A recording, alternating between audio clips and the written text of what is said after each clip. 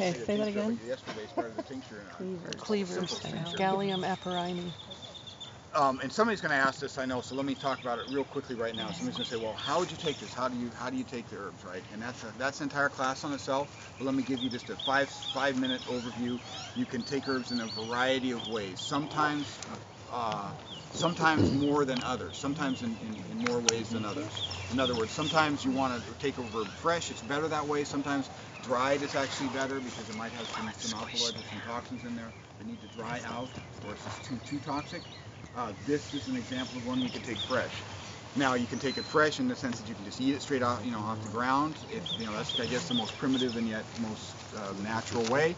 But another way we can take it is we can dry it, and then we can store it that way for longer. Because if we just took this, picked it up, obviously it's got a lot of water content in it, right? It'll get moldy, it'll get wilted. And so we dry it, and we dry it in the shade. We don't pick things that have been dried in the sun and been blasted by UV. We can dry it and put it in an airtight container, and we can preserve it that way and store it that way.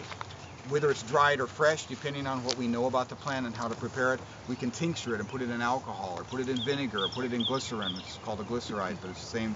It's a tincture basically, where we try to absorb as much of the constituents out of that plant as we can. And then once we've done that, there you go. I thought you were trying to hit me there. Shut up, Sam. So once we've done that, then it's a convenient way to be able to store and take and give the medicine. There's many other ways. We can put it in oil and tincture it through that way and put it on our skin, or we can put a beeswax in it and make it a salve to make it more convenient that way. We can we can inhale it as steam. We can, so many ways to take the herb. We're all most familiar probably with what we call an infusion, or taking it as a tea. We could do that with fresh or dried herbs sometimes, depending on what we're taking. With cleavers, I tincture it fresh, and the way that I think it's much more potent that way. And the way that you tincture something fresh, the best way to do it, in my opinion, is just to take, it's called a simple herbs method, and you just take a bunch of herb, and you'll say we got a quart mason jar, and you just cram as much as you can possibly cram into there, and then you pour your alcohol in. Now, different herbs take different percentages of alcohol, but it doesn't have to be, you don't have to be exact on that a lot of times. And so with a lot of herbs that are very water soluble like this, 30%, 40% alcohol, the cheapest alcohol you can get out there is Russian vodka, right? They know how to make it cheap. So we do that, and so you can do that and pour it in there, and so you basically cram that mason jar full, pour in the alcohol over the top of it until you're filled up to the tip, and that way you've measured how much alcohol more or less you're going to need. Take the whole thing, dump it in a blender or Vitamix or whatever, blend it up really good, pour it back in the mason jar, and then top up with the rest of the alcohol, because you'll expand the surface area by grinding down the plant, and you'll have more room for alcohol. So that's it, and then from there you just take it and shake it up a couple times a day and let it sit for 3 or 4 weeks, strain it off, and then you've got your tincture. The more that you can pack in there, of course, the more herb material you have.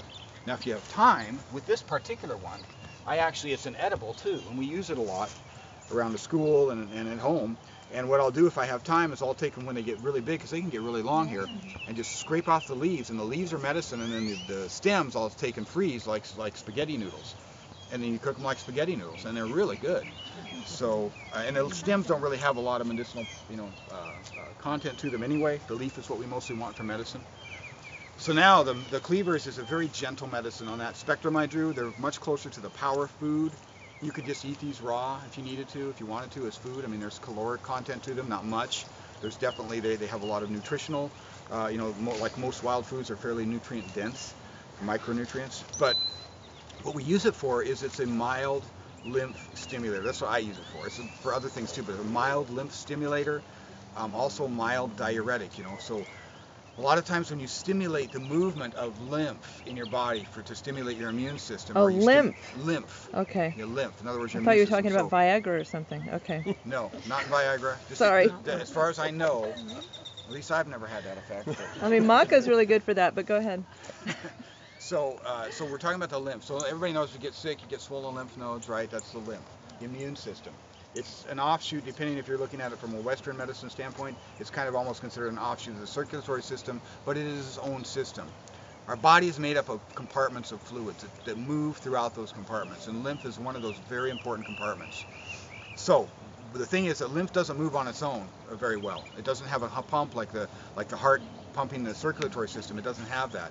It's almost more, you could think of it as a hose with valves in it. And so what moves the lymph is skeletal muscle, and mainly, especially diaphragmatic breathing. So muscle moves the lymph. So that's one thing. But another thing that we can help to stimulate the lymph movement is actually plants. There's some different plants, medicinal plants, that do that.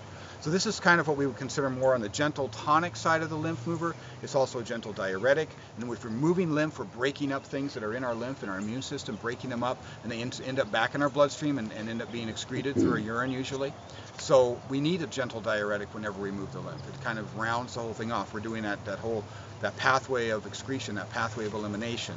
And so this is a gentle way. And I usually use this in a formula with stronger lymph movers, but it's a counterbalancer and it's more of a tonic.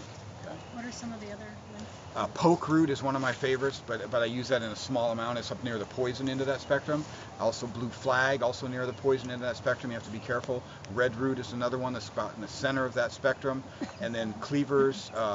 Also, I usually use immune boosters with that, like echinacea or boneset, that increase the white blood cell count.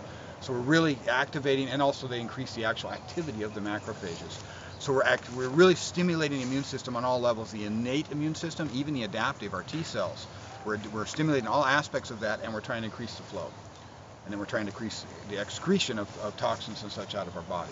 So you'll find lymph movers are used a lot of times in coordination with what we would call blood cleansers or liver movers. So liver, lymph, skin is a pattern you find a lot with people who have skin problems, eczema and allergies and stuff. You'll find if you can work with the liver first, and then the lymph helps break that down.